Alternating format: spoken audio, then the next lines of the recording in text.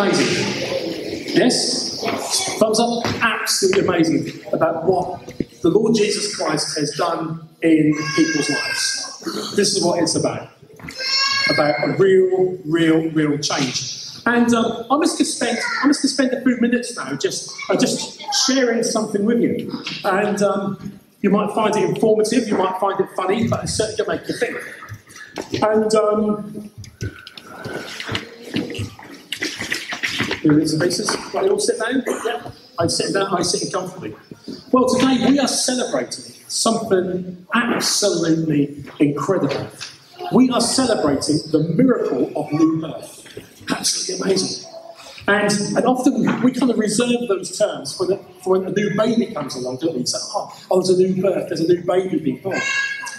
But today we have heard some wonderful testimonies, wonderful stories of these 6 dear people coming into faith in Jesus. And that is the miracle of a new birth in Jesus.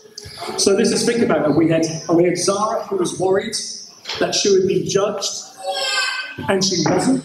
She was just accepted and loved. That's right. We had Curtis, who amazes us every single week with something new that he comes out with. We had Christina, who has changed so much that she cries God-shaped tears. Absolutely amazing as we see God touching her heart. We've seen Daisy, who has blessed us all with her courage. The other day that she became a Christian, she came and stood out the front and said, I want to accept Jesus. And she stood here. That took more courage than I ever had. We saw Tracy, who watched from afar, but gently grew towards Jesus week by week, month by month, as she thought about it and worked things through. And that's the best way. And then we saw Emma, who just loves singing in church, loves her family and feels accepted into her church family. Isn't that amazing? That is miracle upon miracle upon miracle. And the Bible calls this entry into faith being born again. Well, born again, that sounds like a bit of an American term, doesn't it? You know, something that you hear, you must be born again, brother. Something like that. But actually, it was Jesus who first mentioned this. And it all happened one night when he met up with this Pharisee called Nicodemus. And they had this late night chat because Nicodemus was frightened of what people would say. So he came and he spoke with Jesus and he said to him, he said, look, I've got some questions for you. And Jesus said to him, he said, look, I tell you, no one can see or enter into the kingdom of God unless they are born again. So what is this new birth? What is this new faith that Jesus talks about? Well, just to start with, just before we get into some fun bits, we've got to understand that God says something really amazing about every single one of us. In the book of Romans it says that all have sinned and fall short of the glory of God. That word all, it means without exception. It means every single one of us, everyone who's been born, who will be born, who's born tomorrow, that we all sinned and fall short of the glory of God. And that's great news for us because that means there's a level playing field for us. It doesn't matter if you're rich, if you're poor, if you're white, if you're black, white, green, yellow, pink, whatever. That all have sinned. And that means that we're all in the same boat. And that means that we all need a saviour. We all need Jesus to save us from our sins. And one of the many things that I love about Jesus, and there's lots of things that I love as I read the Gospels, I love the way that he used simple, everyday illustrations to explain amazing things. And these are called parables. And how many people have heard of the parable of the Good Samaritan? Stick up your hand if you've heard of that. Stick up your hand. Yes, that's a lot of people. How many people have heard of the parable of the sower? Stick up your hand. When the farmer goes out and sows lots of seed. Well, we're going to have our own parable today. And it is called the parable of the sandwich. Bang, bang, bang. I tried to get some sound effects worked out, but I'm not very technical. So today, we are going to have the parable of the sandwich. Now, the first question is, how many people like sandwiches? Stick up your hands. That's lots of people. What's your favourite sandwich? Who's got a favourite sandwich? Ham? Cheese? Peanut butter? Cheese and ham? Who? Dog sandwich? Okay. No, tuna. Tuna. Okay. But what about the adults? Egg mayonnaise? Bacon. Fish fingers and ketchup. Lovely. Ketchup. Absolutely wonderful. So, how many people can make a sandwich? Stick your hands if you can make a sandwich. Yeah, that's most people. Well, we're going to make a sandwich now. And so, first thing for a sandwich is that you need some bread, don't you? So,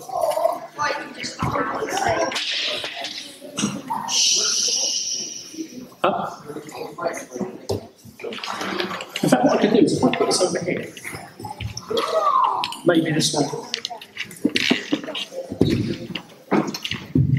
If I don't get my head off first. Let's see if we can do this. Right, can you still hear me? Okay, you can all still hear me.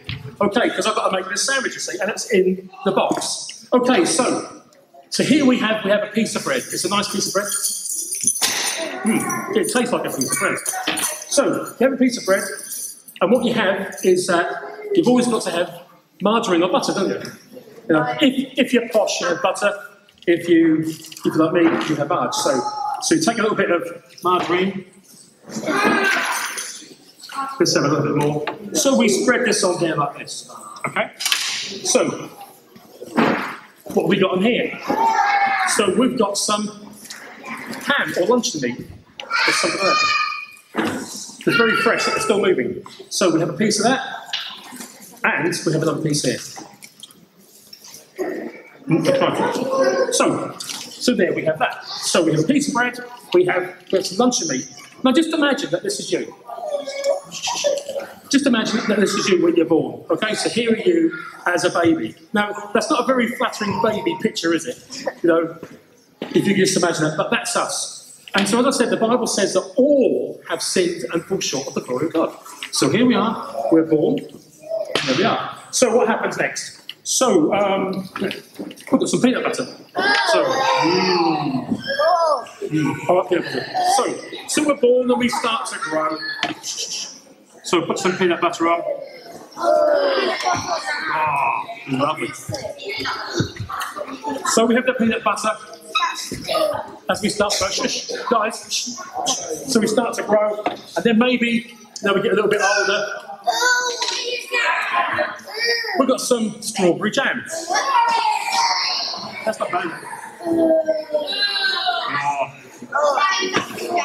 Look at that. Isn't that a lovely sandwich so far? It's lovely. So we've got butter, we've got corn, we've got luncheon meat, we've got peanut butter, we've now got jam.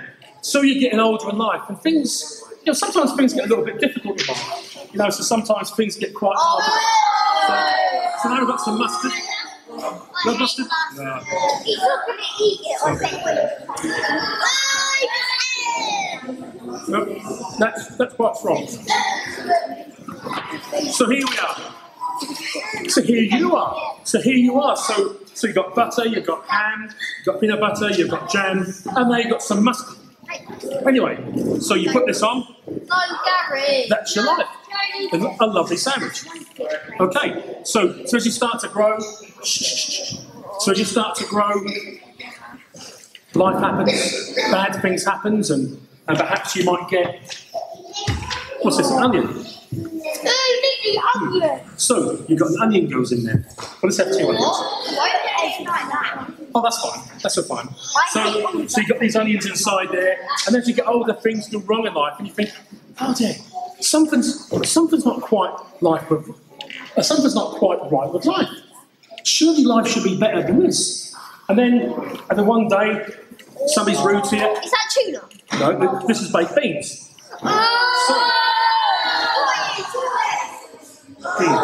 So baked beans. So something bad happens. You think, oh, what's life about? So now you've got some.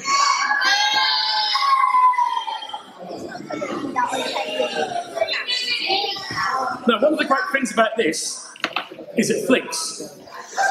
So if I get a bean on, ready? No. So look at this. Look at this. This is our life. This is our life. It looks like garbage. All kind of things going on. And then what happens after that? Oh. And then sometimes life does get good, doesn't it? So you have some of the healthy stuff, like you have cucumber. So you have a couple of bits of cucumber on there. And then life gets really good, and you're enjoying stuff, and there's good things happening. So then you've got some cheese. Look at this cheese, it's lovely, isn't it? Absolutely lovely. So let's have some cheese. Oh, let's leave it in the wrapper. So here we are. So here's the sandwich. Here we are. And here's life. There's some good. There's some good, there's some bad. But something just doesn't feel good. Something just doesn't feel right. And you spend that time thinking, oh, what's the matter? And then one day things get really bad. And there's Marmite. There's Marmite. Marmite. So here we go. Yeah.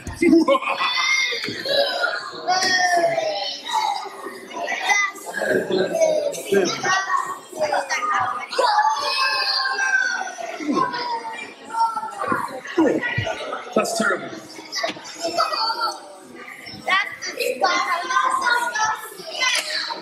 So here's life.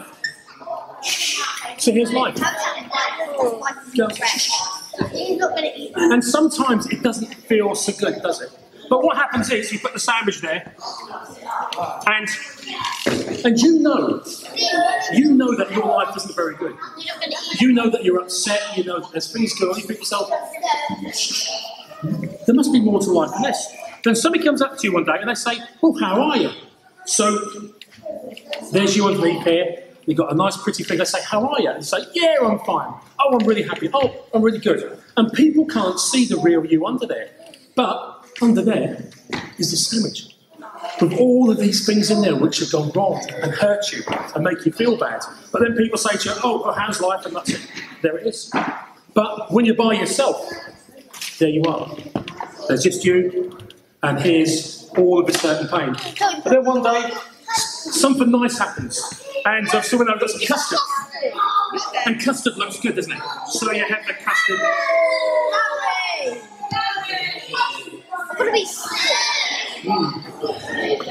So the custard goes on. It's fun, isn't it? It's fun. So the custard's on, and all of a sudden things look quite nice because the custard looks nice, doesn't it? And it's kind of covered up all of this stuff.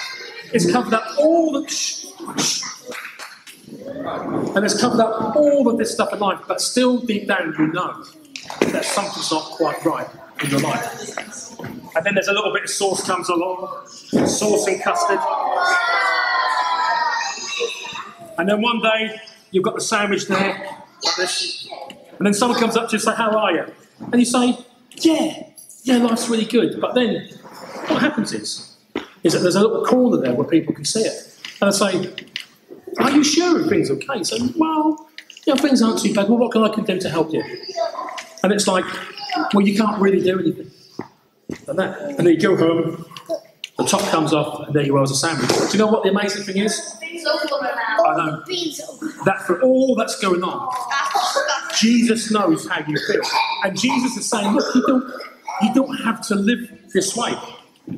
And then, one day, just when you think to yourself, what is the answer? What is the answer to life? Something really bad happens. And sometimes it takes a life event where something happens. Maybe you lose somebody, maybe you become ill, maybe something happens. When you really start thinking about God. And at that point you think to yourself, but does God really love me? Because sometimes people just don't know. They think to themselves, oh well, if you're going to follow Jesus, you've got to wear a suit and tie, you've got to look part. If you go to church, you'll be judged because of your past. But actually, that isn't true. Because God loves you. And then something really bad happens to make you think. What is that? It's cat food.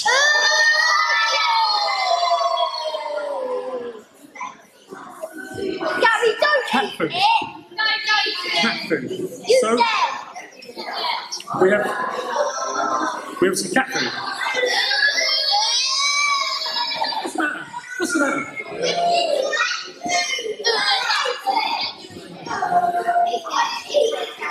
There we go.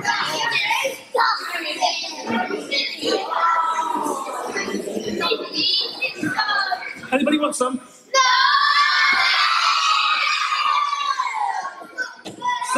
So what we have here,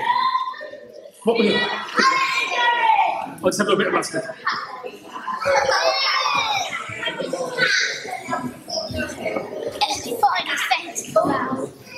Oh, the baptismal clothes, all right?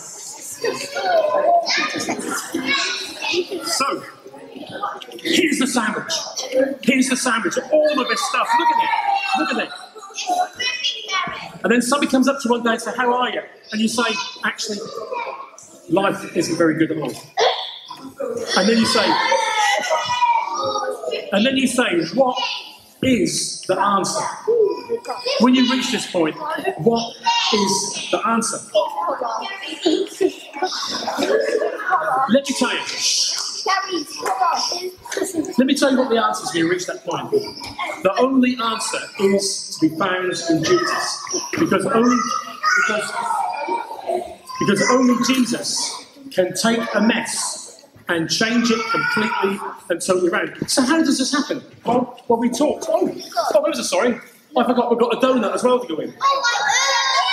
Oh, I knew there'd be a donut somewhere. Lovely. Anyone? Would anybody like a bite? No? Okay.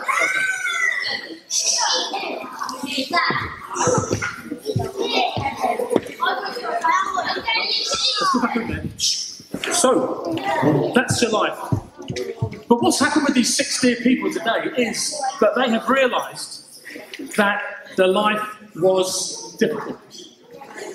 And I want to challenge you today, if your life feels the same, if you feel that your life is a mess, that there's stuff in your life which you can't change, because you're quite right, you can't change. The only person who can change is Jesus. So how does that happen? Well, you heard me talk about being born again. So what happens is, you come to God, and you say, "Lord, I'm a sinner.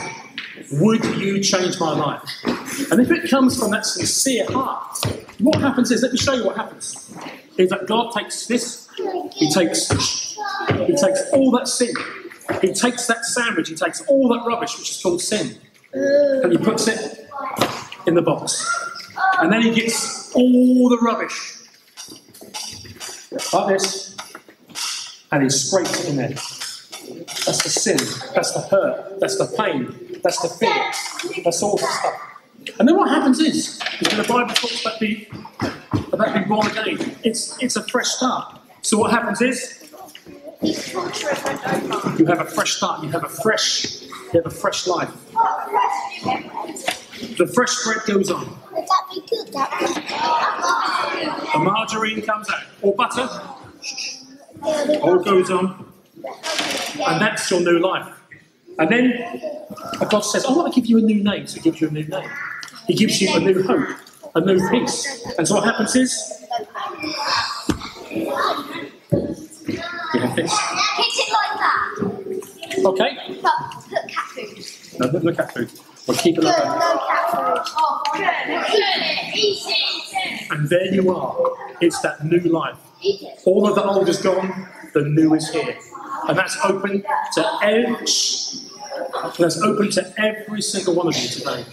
So we're gonna have a baptism in a couple of minutes. We're gonna have another song in a second. Michelle's come and play for us. I'll play for another song, and then we're gonna pop outside and we'll go for the doors, and we're gonna have the baptisms. And that's so amazing, because for everybody who's been baptised today, their lives used to be this horrible old sandwich, but it's gone. The old is gone, the new has come. And it's new life in Jesus. Thank you very much, and we're now going to